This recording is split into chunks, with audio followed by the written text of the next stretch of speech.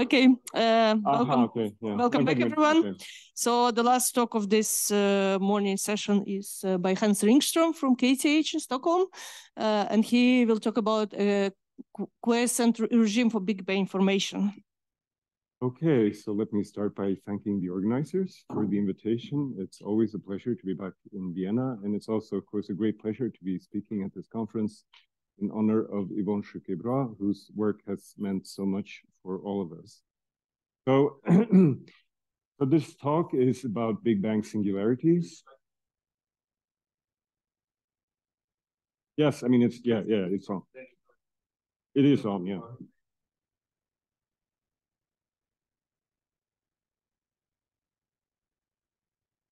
Okay, is it better like this?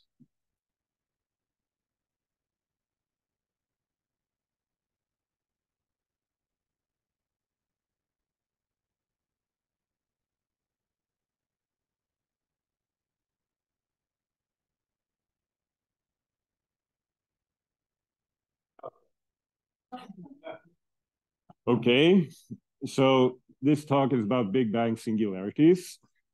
And what I'm going to say is joint work with Hans Oude Groeniger and Oliver Petersen.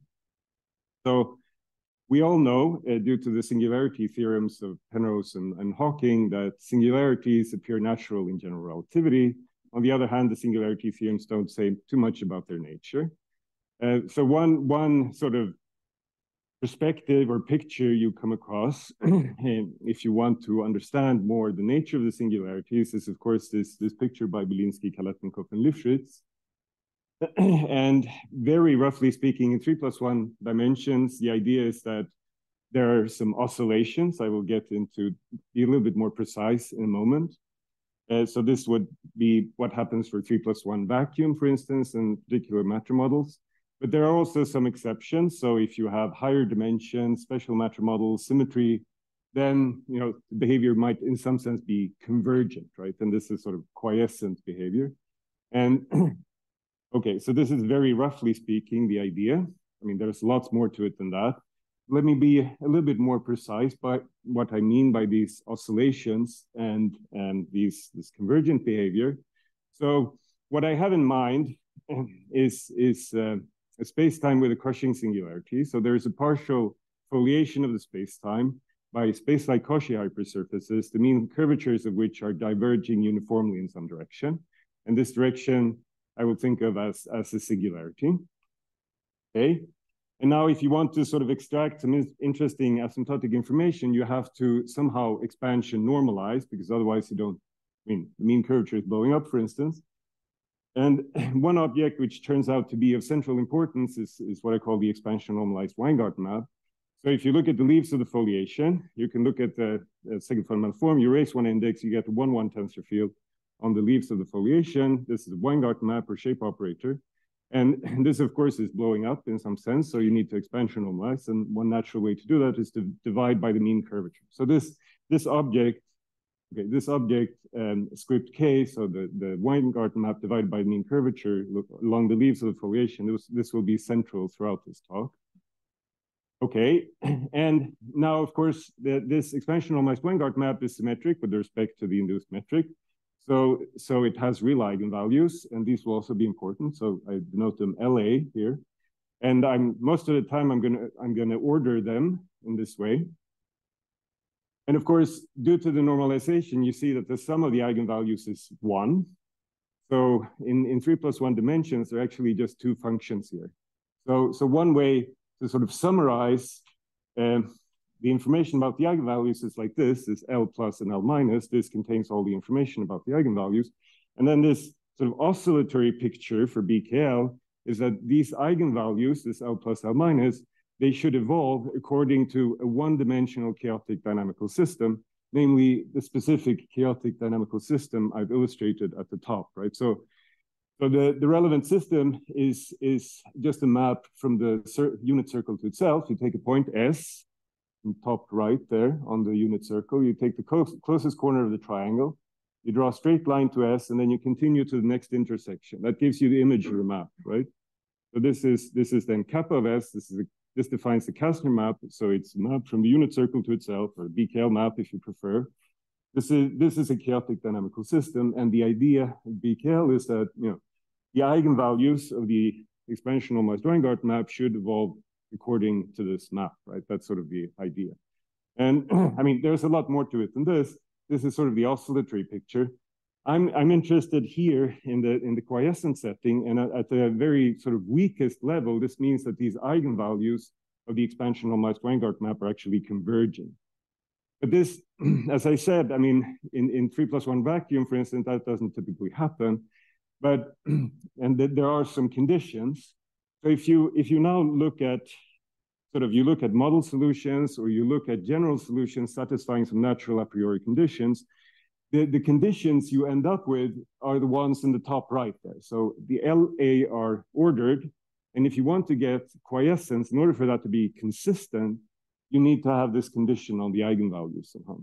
So this condition occurs, and okay, yeah, and this condition occurs, and remember that the eigenvalues are ordered here, right?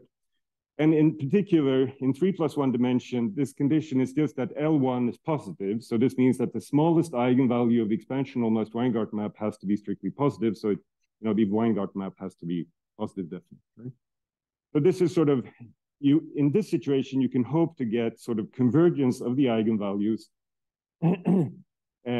without any sort of symmetry assumptions or anything like that, right? So that's the idea.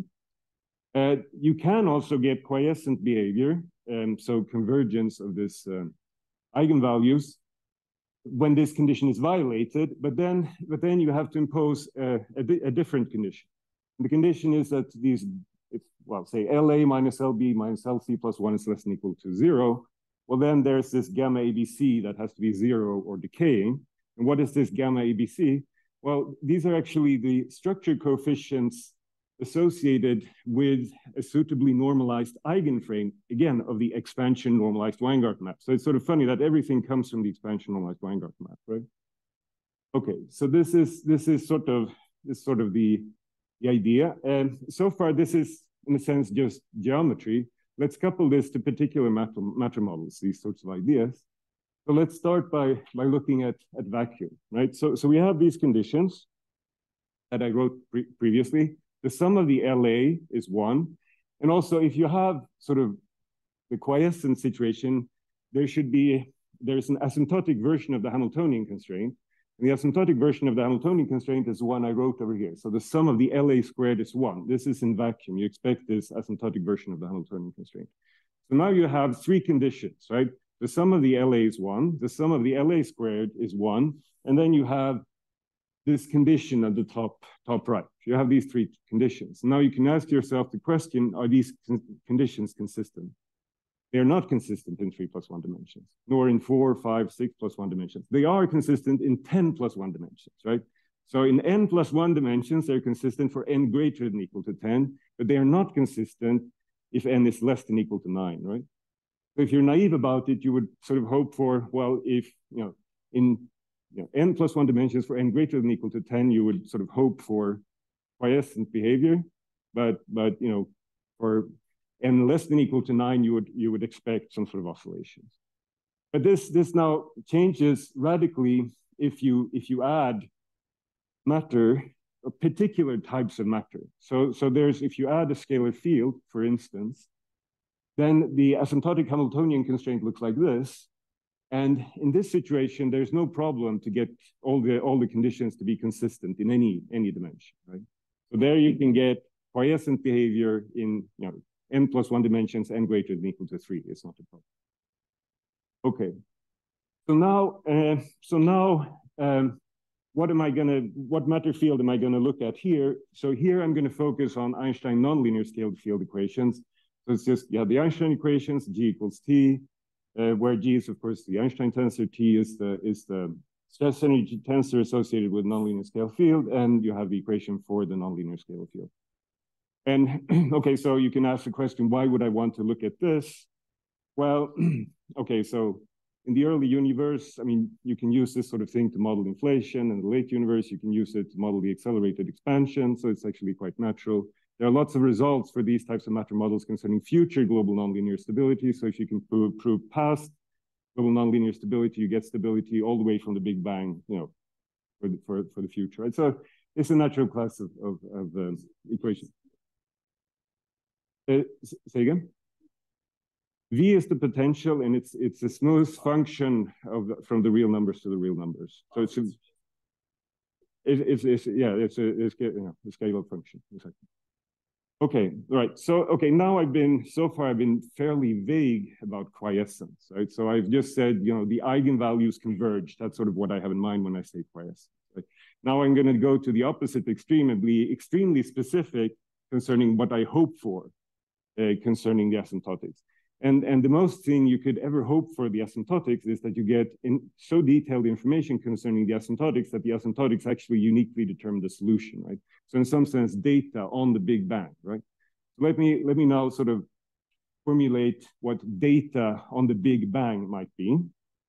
So initial data on the Big Bang, for me, would be the following object. So it's sigma, the script H ring, which is a Riemannian metric, a script K ring, which is 1-1 tensor field, then is this phi naught ring and phi 1 ring. So this is sort of data on the singularity. These are smooth. So phi 0 ring and phi 1 ring are smooth functions on sigma, right? Okay, these have to satisfy certain conditions. And the conditions here is that the trace of script K ring is 1, and that script K ring is symmetric with respect to script H ring. Then there are these two equations. So this is sort of like limits of expansion normalized versions of the Hamiltonian and the momentum constraints. That's what these two conditions are. And here I'm focusing on the sort of generic setting, namely that you have this nice condition on the eigenvalues of the expansion normalized Weingart map. I mean, so script K ring should be sort of as the limit of the expansion normalized Weingart map. And these LK ring, these are the eigenvalues of the limit of the expansion normalized Weingart map. You can also, yes. Well, I mean, so this, I mean, this is essentially, I mean, this fits with, for instance, if you take the results of Losch and Allen, right? I mean, where they put data on the singularity, and that's in the case of Gaussian foliation, and then you have this sort of picture, right? Or the work of Thibaut d'Amour and so on. And I mean, that's their notion of data on the singularity. I mean, for them, data on the singularity is actually some sort of solution to some auxiliary equations on the space-time where they've truncated the equation by dropping certain spatial derivatives, but they keep some also, right? So, I mean, certainly there is a relation to AVTD in this sense, right? Okay, right. You can also define data on the singularity in the sort of non-generic setting, meaning that this condition is not verified. But if you do that, you have to impose conditions on the structure coefficients associated with an eigenframe of the script K ring, right? So then you can do that. And there are important results by Greg and Greg Fournodavlos and Johnson Luke, and also by Paul Klinger somehow in that stuff. Okay, so this is now data on the singularity. This is, of course, completely uninteresting unless I explain to you what is the relation between an actual solution and this data, right? So what would be the relation between these things, right? Okay, so let's go back to the picture I had earlier. So we have this so that we have a crushing singularity, right? So we have partial foliation of the space-time, and then my space-like Cauchy hypersurfaces and the mean curvatures are diverging uniformly. And you think of this. So I here, these are just regular initial data for the Einstein nonlinear scalar field equations. And in fact, you should think of it as a family of regular initial data for the Einstein nonlinear scalar field equations, in this crushing singularity. And you want to know what are the asymptotics as you go towards the Big Bang, right? Now, of course, the mean curvature is blowing up by sort of assumption. The sort of volume associated with H bar is sort of going to 0. The scalar field is blowing up. It's clear that we have to expansion normalize these objects if we want to get a meaningful limit, right? So then the question is just, how are we going to sort of expansion normalize these objects in order to get a meaningful limit? Okay, so my suggestion for an expansion normalization is this one. So So the script k bar, well, this is just the expansionalized Weingarten map like before, right? So here sharp is just means that you raise, I mean, so k bar of x comma dot is of course a one form, right? And then you raise it, the sharp is just you raise it with h bar, right? I mean, so from a one form to a vector field, right? So this script k bar is of course, but this is just the expansionalized Weingarten map. The perhaps most interesting suggestion here is this script h bar, right? So the thing is that what happens as you go towards the singularity?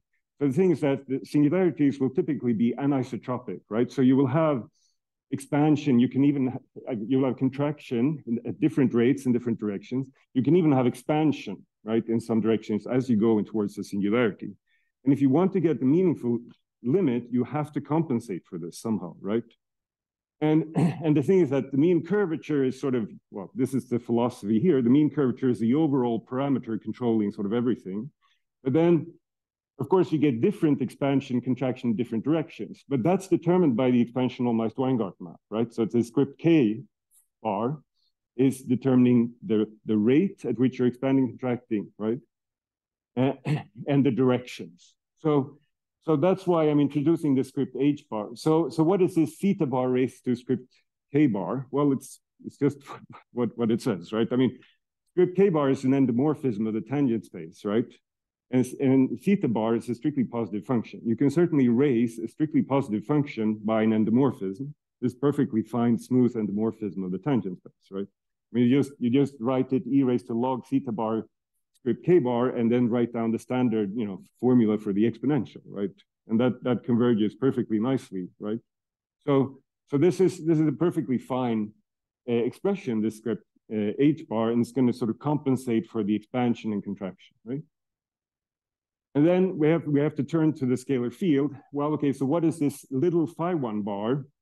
Well, the little phi1 bar, that's just the normal derivative of the scalar field initially, right? And that's going to blow up typically in the direction of the singularity. So you have to expansion normalize. And my suggestion is we just divide by the mean curvature squared. Right? Then you have, then the scalar field itself is also. Yeah, the well, certainly it's a metric. Yeah. So it's not a okay, maybe I'm going to show you an example after this. And then maybe it becomes clear. I mean, of course, if you write down everything in terms of an eigenframe of the expansionalized Weingarten map, you see what it happens. I mean, then you get I mean, you exponentiate only to the eigen values of the expansionalized Weingarten map there, right? I mean, times the frame. So you, yeah. But anyway, okay, so then the last thing is that, of course, the scalar field is also going to blow up in the direction of the singularity, but this particular combination, capital phi naught bar, this you expect to actually converge, right? So you see that if you give me these data, this regular data with theta bar positive, I will give you these expansion normalized initial data, right? And now what is the relation between this and asymptotic data? Well, the hope is simply that the script k bar should converge to this script k ring, script h bar should converge to script h ring, and so on and so forth. Right? So I mean, again, I'm looking at a crushing singularity. So I have this foliation. I'm looking at a family of initial data. So I'm looking at a family of expansion normalized initial data, and this family should converge then, right? As you go towards the singularity. This is the idea. Okay, so let's calculate this for a simple special case to see what happens, right? So one simple special case is when you take, so let's take spatially homogeneous and spatially flat solutions to the Einstein-scalar field equation. So these are in some sense, all of them. So the metric looks like this. The PIs are constants, A and B are constants, right? So if you define M like this, mg phi is a solution to the Einstein scalar field equations as long as these conditions are satisfied. So the sum of the PI is 1, sum of the PI squared plus A squared is 1. Okay, so what happens if we would apply this sort of recipe now to these data? I mean, so for each constant t, we get initial data. What happens then? So we get initial data on t cross tn. You calculate what is script k bar. Well, it's just pi. I mean, they're all constant, right? in this case, right? So script H bar is just a standard Euclidean metric, phi 1 bar is A, and I mean, sort of.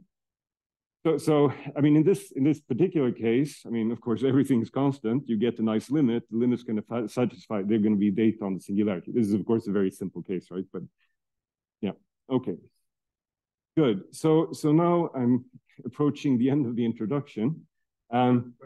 Yes. Think about a situation where well, no, I mean, so now I'm focused. This is the quiescent setting. This is the quiescent setting. I mean, of course, yeah. No, I mean, your hope is that things will converge, right? I mean, that's yeah. I mean, of course, yeah. That's the hope. I mean, of course, then maybe life is more complicated, but yeah. And there are certainly plenty of examples where everything works out, right? But I mean, what actually happens in general, okay, fine. So this is sort of one way of viewing these quiescent singularities. Okay, let me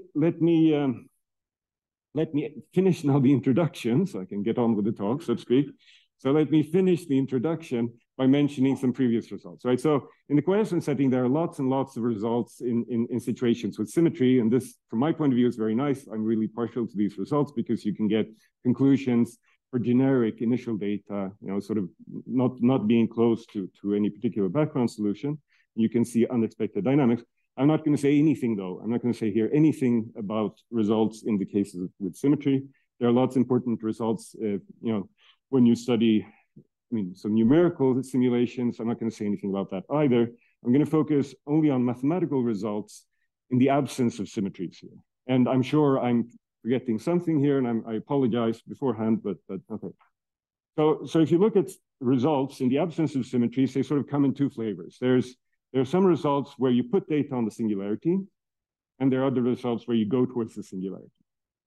So one very important result when you start on the singularity is the result by Lars Andersson and by Alan Rendell from 2001. So they studied the Einstein-scalar field equations, and they studied also the Einstein stiff fluid equations in 3+1 dimensions and in the real analytic setting. And they were putting data on the singularity and proving that there are solutions converging towards them. And this is now, they were constructing Gaussian foliation. So this is a very nice result.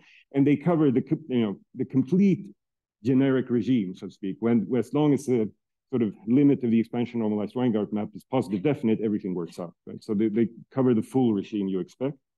Later on, there was a result by Thibaut Damour and collaborators, and this was sort of generalizing this work to higher dimensions, more general matter fields. Also an important result. This is in the real analytic setting, again, higher dimensions. A little bit later, there are important results by Paul Klinger on one hand. This is in the real analytic vacuum setting, and by Greg Fournodavlos and Jonathan Luke in the smooth vacuum setting. So again, these are results in the absence of symmetries, and you get quiescent behavior. But as I said, you cannot have this generic condition satisfied here. So you have to put these sort of, these structure coefficients associated with the asymptotic expansion normalized Weingart map. You have to put these structure coefficients to 0. But if you do that, sort of you also get quiescent behavior in this setting. But these are some very important results in where you put data on the singularity. Now there is also lots of results proving stable Big Bang formation. This is rather recent. So the first result was due to Igor Rodnianski and Jared Speck. So they were considering the k equals 0 FLRW situation, and they were proving sort of stable Big Bang formation. Then Jared Speck, he proved stability in the case of k equals +1, so FLRW. And so here you have a Big Bang and a big crunch, and he was proving sort of you get stability all the way from the Big Bang to big crunch. Then there's a result by Florian Bayer and Todd Olinik. This is again the k equals 0 FLRW situation, but in this case, they actually use a completely different gauge where you can localize things. So most of these results, except the ones by Todd and Florian, they are with CMC foliation. So it's a non-local gauge, but the sort of causal structure is local here. So in some sense, it would be nice to have a gauge which localizes, which sort of corresponds to the actual physics in a sense, right? So they do that, but they sort of revisit the result of Igor and Jared. Then there's an important result by David Feynman and VM Urban. So they considered k equals -1 FLRW situation. But one thing that's very interesting with this result is that not only do they prove sort of stable Big Bang formation, they also go to the infinite future. So this is well, as far as I know, the first result where you really go all the way from the Big Bang to the infinite future, right? So this is a very nice result. And then there's a result by Florian Bayer and Todd Olenek, where they consider not only a scalar field, but also a fluid and prove that for certain equations of state, the fluid just doesn't matter in the direction of the singularity. But these are sort of in the isotropic situation or closed isotropy. Then Igor and Jared, they sort of generalize this to situations where you have sort of intermediate anisotropy. So you have some significant anisotropy, but it's not the full sort of generic range. But finally, and the most important result for this talk is this recent result by Greg, Igor, and Jared, right? So they prove stable Big Bang formation.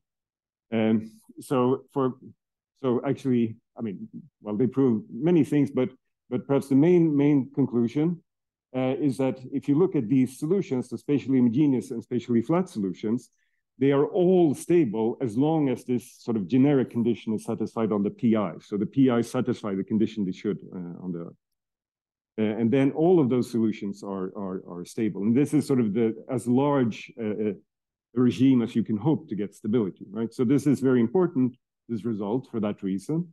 But it's also very important because there is a very significant methodological overlap between this paper and our paper. So there's sort of yeah, right. I mean, so their ideas are very important for what we want to do. Okay, but now, right. But now, so what is our goal? So our goal is actually to prove or to derive a condition on initial data that yields Big Bang formation, but without any reference to a background solution. So we somehow want to do something different than this. We don't want to prove stability of a specific background solution. We want to come up with a condition on initial data that guarantees Big Bang formation and curvature blow-up, right? So that's what we want to do. And that's what I'm going to describe now. So this is the result now so this is, again, joint work with Hans Oude Groeniger and Oliver Petersen, right? So this is the joint work I want. So as I said, I'm interested in the Einstein nonlinear scalar field equations, and I can't manage just arbitrary potentials. I need to impose some conditions on the potentials. And so in particular, well, I want the potentials to be non-negative. This isn't really absolutely necessary, but I'm going to impose that here. And I don't want them to grow too quickly at infinity. So if they grow too quickly at infinity, I have a problem. And more specifically, they shouldn't grow faster than e raised to 2 absolute value x, right? And in fact, I even want a little margin that it grows like, you know, e raised to 2, 1 minus sigma v. So sigma v turns out to be important. You should think of this as a small real number, sigma v. And when sigma v goes to 0, you go to the boundary of the potentials you can deal with. So that's bad somehow when sigma v goes to 0. And the 2 there, you can ask, okay, what's the 2? Actually, the 2 is a dimensionally dependent constant. But this dimensionally dependent constant converges to 2 as the spatial dimension converges to infinity, tends to infinity. So if you want to have the same number for all dimensions, it's 2, right? But if you're interested in 3 plus 1 dimensions specifically, then you could put square root of 6 there if you prefer. That's fine. You know. But okay, right. So that's what I want for the potential. Okay, and then I'm now going to be interested in, initial data for the Einstein nonlinear scalar field equations, and I'm going to be interested in CMC initial data. So I'm going to insist on CMC. And then, of course, as I explained before, you get this associated expansion normalized initial data with this. And of course, I want this generic condition here, right? I want the condition that, you know, the eigenvalues satisfy this and with some margin. So I'm fixing some sigma p here. This is a small real number. And I'm insisting that this sort of, you know, generic type condition holds with the margin. And you see that, again, sigma p going to 0 is bad, right? Because then you're getting to the border of what you can manage, right? So from this slide, what I want you to remember is sigma V and sigma P, because these are the margins to bad behavior in a sense, right? Okay. Right, then here I'm going, in the statement of the main theorem, I'm going to assume that you have some sort of non-degeneracy, that the eigenvalues of the expansion normalized Weingarten map are distinct. This turns out not to be completely necessary for some of the conclusions, and I will get back to that in a moment. But I'm going to assume here, at least in the statement of the main theorem, I'm going to assume that these eigenvalues are distinct. And this means, of course, that there is a finite covering space of your initial manifold, which is parallelizable, actually. So that follows from this. And so I'm actually, I'm going to assume that sigma is parallelizable, actually. And of course, in 3 + 1 dimensions, this isn't a big assumption, right? I mean, so closed-oriented 3 manifolds are, of course, parallelizable, right? So that's not a big assumption. So here, sigma will be closed and parallelizable. I'm going to make this assumption. Now, in the end, I also need to impose some bounds on, of course, the initial data, some Sobolev bounds on the initial data. And then there's some Sobolev degree of regularity I'm going to impose. So I need to specify that. And okay, this is perhaps not so pleasant to look at, but so first you specify the sigma, and sigma is sort of, again, it's a measure of the distance to the boundary of what you can manage, the bad potentials, and sort of that you're not in the generic condition concerning the eigenvalues. So sigma measures that. And then I'm going to fix 2 regularity degrees, K0 and K1. And the only thing I want you to remember from this is that I'm dividing by sigma, right? So sigma is this margin to bad behavior. For the requirement for K1 is that I'm dividing here by sigma, meaning that as you go to the boundary of bad potentials and sort of this generic condition, the number of derivatives you need to control goes to infinity, right? So that's not so nice. Okay, so then these are sort of assumptions. So what are now the conclusions? What are the conclusions here? Okay, so the conclusions are the following, that if you give me a theta 0, and theta 0, you should think of here as a big number. This is a big number. What I will give you then is theta 1, which is also a big number, right? And theta 1 will depend on theta 0, but it's also going to depend on the other constants I mentioned earlier. So sigma p, sigma v, and so on, right?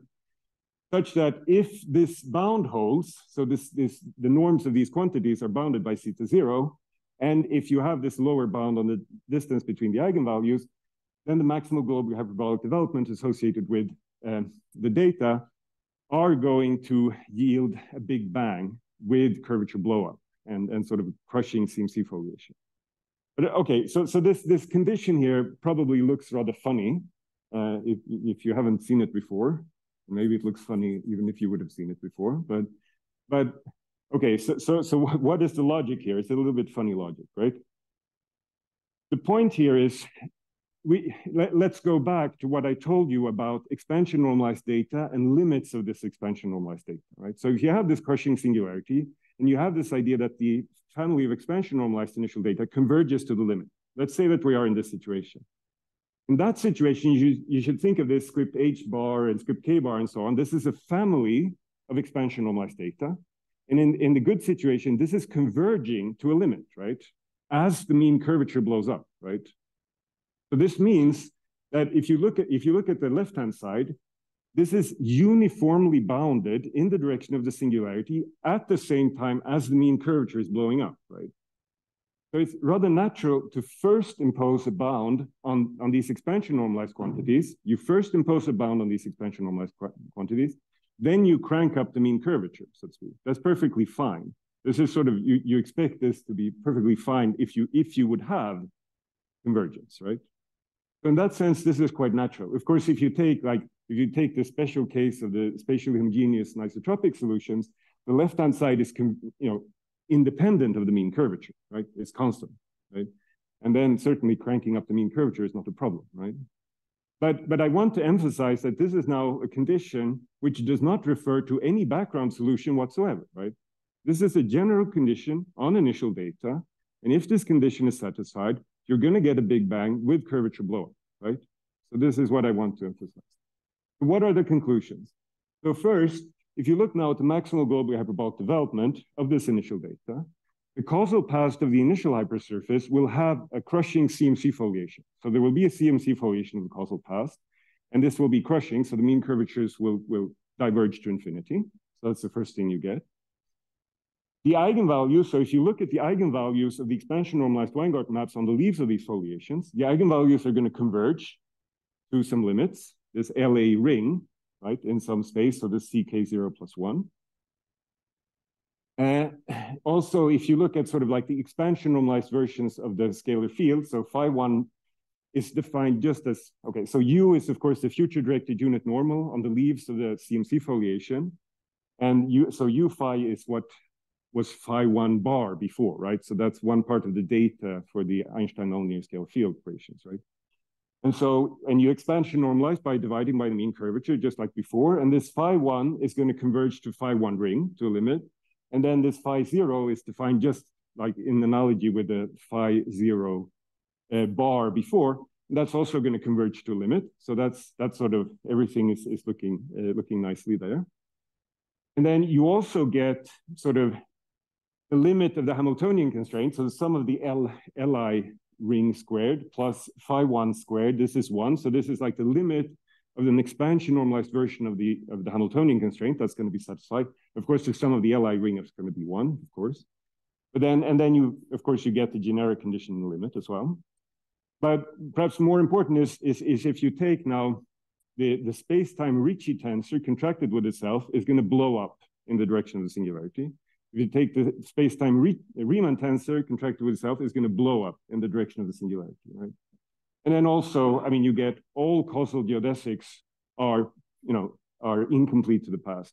And let me point out, I mean, since I have a potential here, the conditions of Hawking's theorem are not necessarily satisfied, right? I mean, so you don't necessarily have the time-like convergence condition in this setting, right? But nevertheless, I mean, all the causal geodesics are incomplete to the past.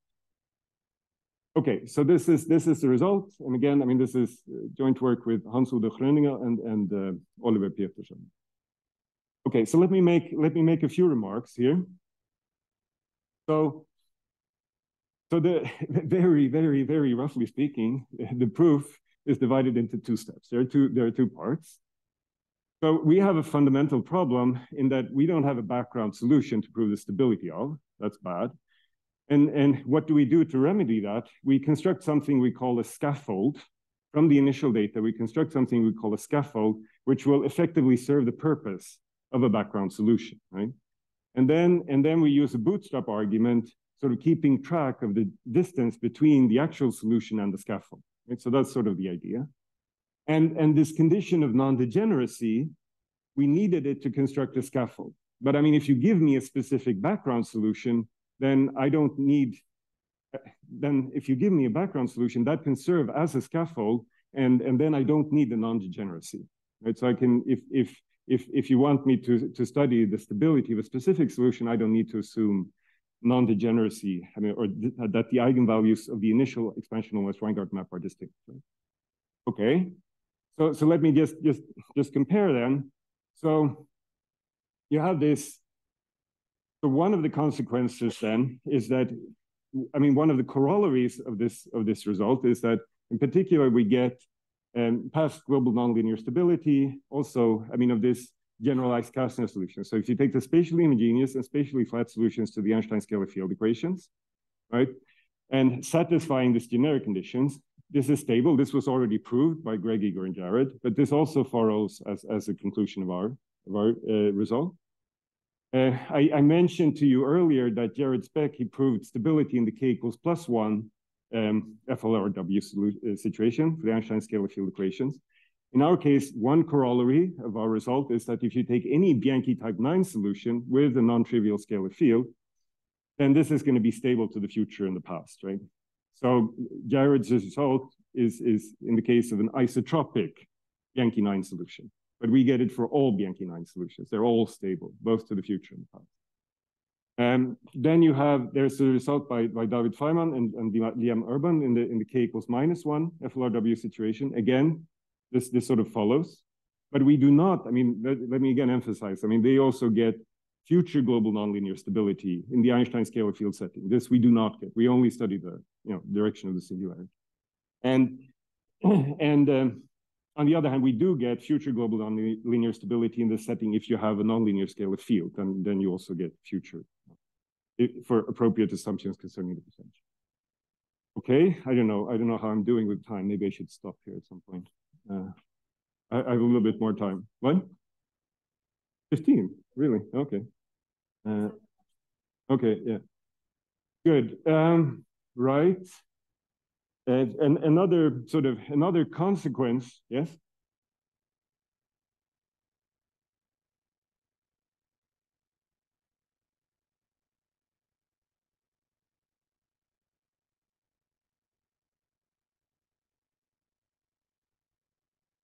Yeah.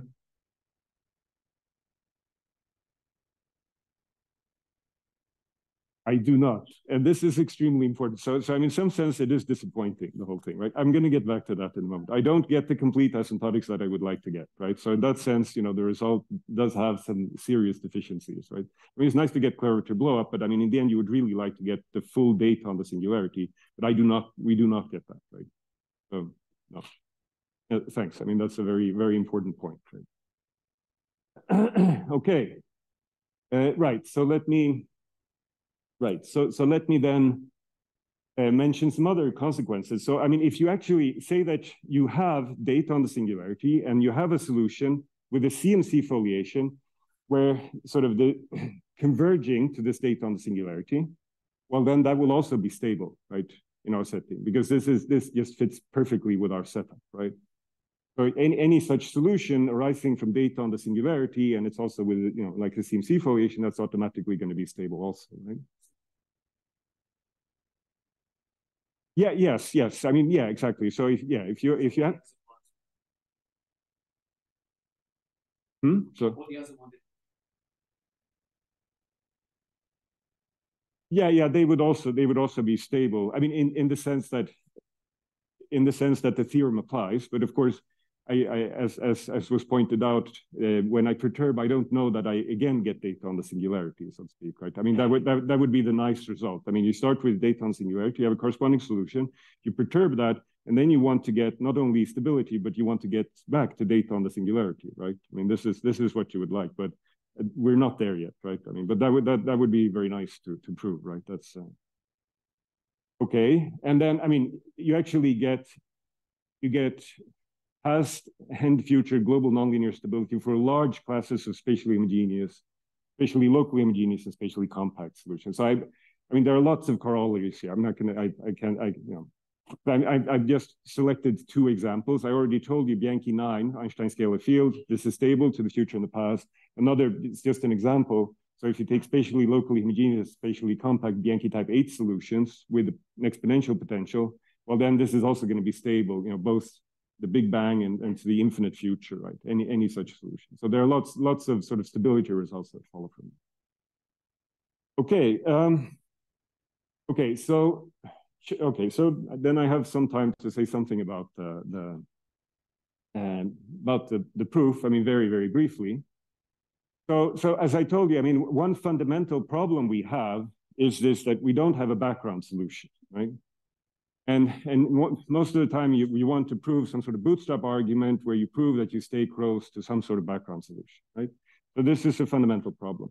How do you get around that here? Well, the idea is to construct this sort of scaffold, which will be a substitute for background solution.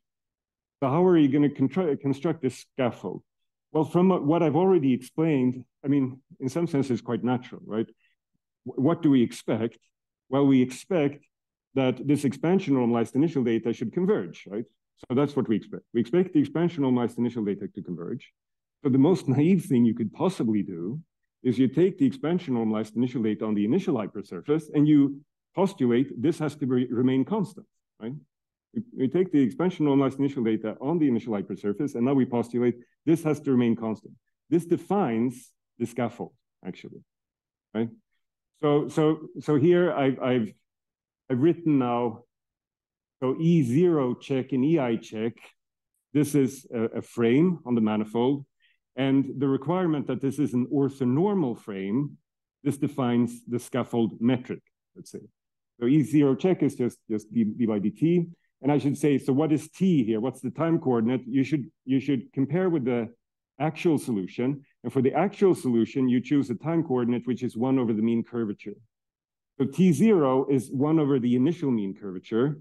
And then in the CMC foliation you're constructing, T is 1 over the mean curvature of the leaf with which you're comparing, right? What is Li bar? Well, Li bar, these are the eigenvalues of the initial expansion normalized Weingarten map. That's what they are. And the Ei bar is the corresponding eigenvector field of the initial expansion normalized Weingarten map, right? But it's also, the Ei bar is also an orthonormal frame with respect to the initial metric, right? So Ei bar is an orthonormal eigenframe of the expansion normalized Weingarten map of the initial hypersurface, right? And so this naturally now defines, global frame, and this frame defines the scaffold metric. And then this requirements that the expansion normalized sort of versions of the scalar field, that they remain constant, this defines the scaffold scalar field. So now we have a scaffold metric, we have a scaffold scalar field, we have something with which to compare. Of course, the problem here is that these objects will certainly not be solutions to Einstein's equations, right? So that's unfortunate, right? They're not going to be spatially homogeneous. I mean, because you know, as I said, so the spatial derivatives of the eigenvalues here could be arbitrarily large. There is no smallness assumption on those, right? They could be, the spatial derivatives could be arbitrarily large. If you have a spatially homogeneous solution, and of course the eigenvalues of the expansion normalized Weingarten map are going to be constant. But here the derivatives could be arbitrarily large. There is no bound on that, right? Okay. And then, okay, then what we do?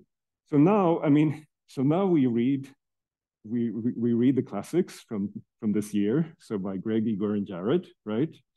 And what we conclude is that, well, it's convenient to use the CMC foliation, vanishing shift, and Fermi-Walker propagated frame. So this is, we use actually, I mean, the natural generalizations of the equations used by Greg, Igor, and Jared to this setting, right? Okay, they looked at the torus and they looked at, you know, they have spatially homogeneous background solution, but the equations, you can naturally generalize them to this setting, right? That's perfectly fine. And then we use a bootstrap argument, much the way they do. Of course, there are differences, right? I mean, there's substantial overlap, but there are also some substantial differences. But I mean, their work is very important. Then you prove past global nonlinear stability. Now I'm sort of running out of time. I can't go into too many details here, right? But let me perhaps mention some differences. Okay, so of course, it is a complication that the scaffold is neither a solution nor spatially homogeneous. That's certainly a problem. Let me just take one sort of technical issue as an example of what comes up. So, for instance, when you do the bootstrap argument, at some point, I mean, as in talk we saw right now, I mean, at some point you need to commute, of course, with the equations with spatial derivatives, and at some point you need to commute then spatial derivatives with this type of operator. If the Li bars are just constants, commuting this with spatial derivatives, this is perfectly fine. If you commute it with, if in our situation, the Li bar are not constants, the derivatives can be arbitrarily large. So when you commute, you're going to get 1 over t term.